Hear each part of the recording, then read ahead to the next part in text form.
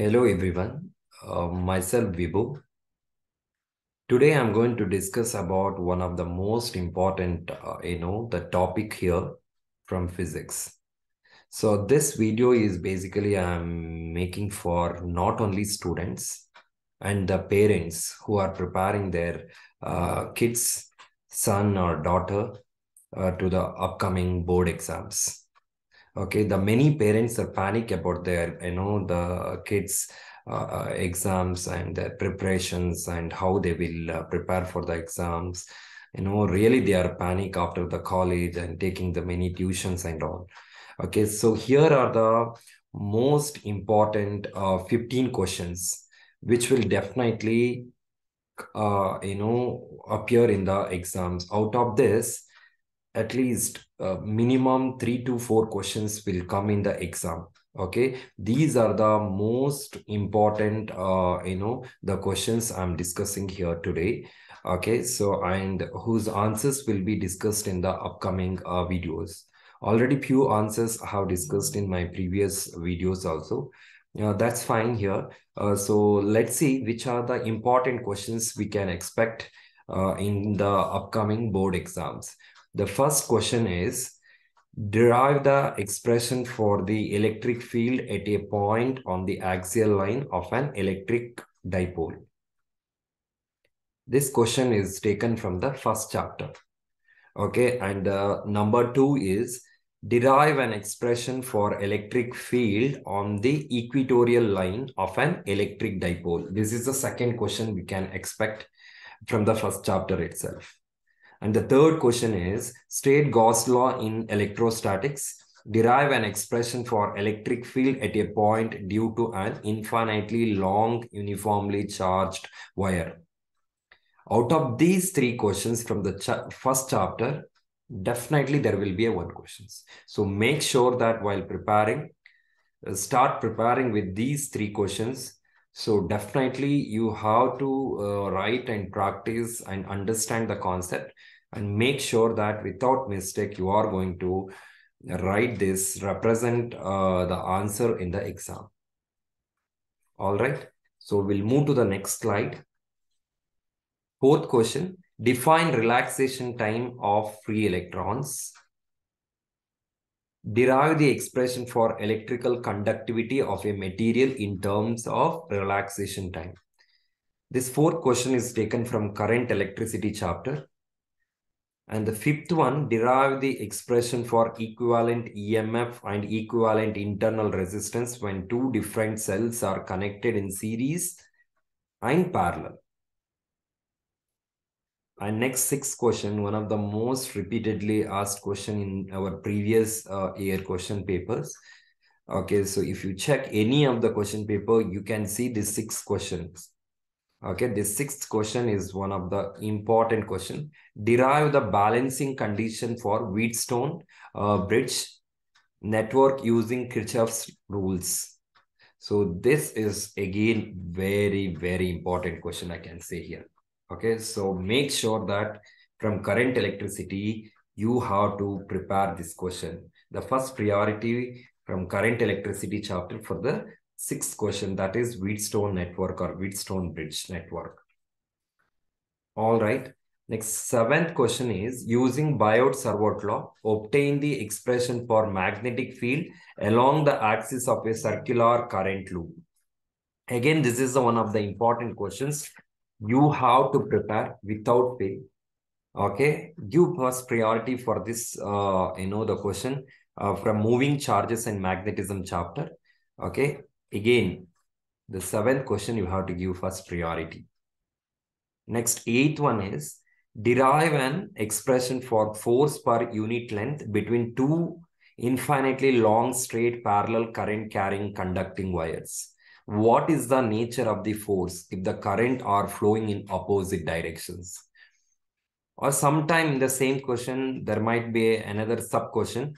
Define 1 ampere. Okay. So there are some chances if you observe in the previous year question paper, you will get slight idea about this. And next question, ninth one is derive lens maker's formula. This is from ray optics chapter.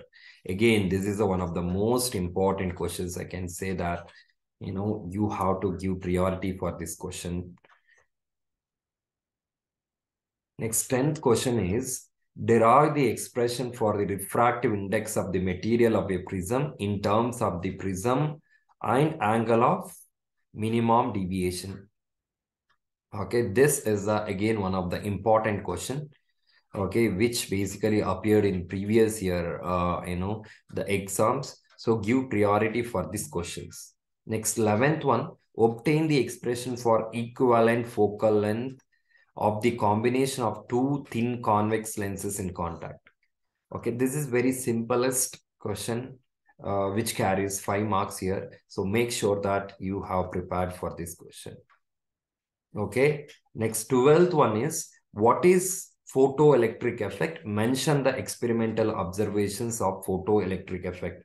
And this question is taken from dual nature of radiation and matter. And from this chapter, there is no direct 5 markers. So there are sub questions. There are chances of getting questions with, the sub questions. So out of that, I have taken these questions from the previous year question paper. So we can expect this question from the dual nature of radiation and matter chapter. Next, 13th one, again from the dual nature chapter, write Einstein's equation of photoelectric effect. Give Einstein's explanation of photoelectric effect. Okay, sometimes this question will come for 3 marks. And if combined together, they will ask for 5 marks. Okay, next 14th one. What is rectification? Describe with a circuit diagram the working of a semiconductor diode as a full wave rectifier. Draw the input and output waveform.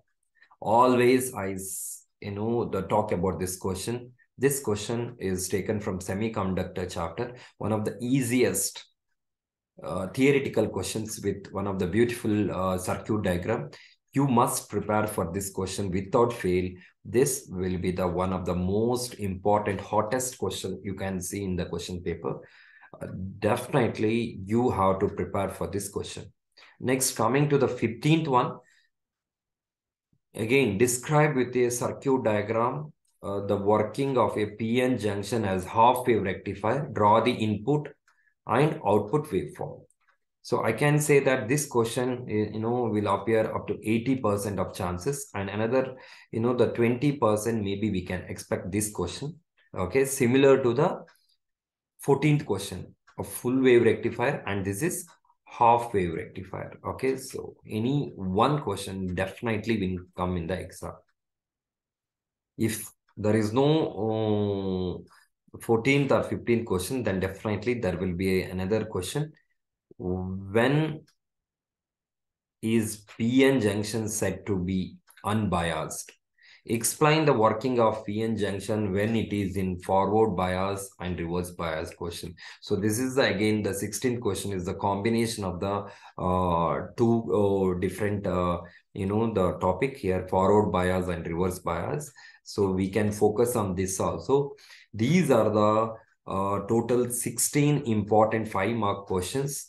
Definitely we can expect in the exam. So I would like to say, who are watching this video, definitely give first priority for these questions. And if any parent is watching here, okay, you have to make sure that your son or daughter is go through these questions and give test for them if they are taking any tuitions, and make sure that with the tutor, he must the prepared or explain these questions without any fail.